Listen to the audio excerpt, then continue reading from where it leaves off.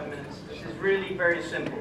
I was here at the last council meeting, and I thought I asked a question regarding the appropriateness of having a city council member who is also on the Planning and Zoning Committee and Vice President of the Community Improvement Committee, of which there are a mere 5 members.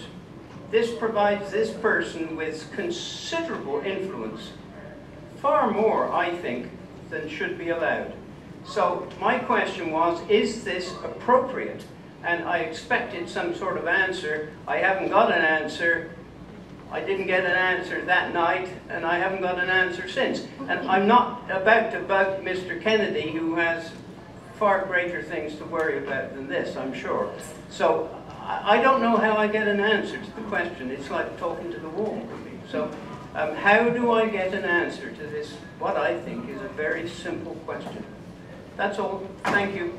Thank you very much. The next...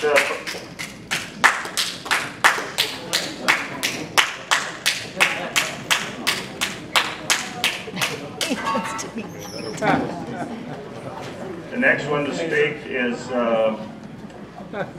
Mary Ann Lynn, 148.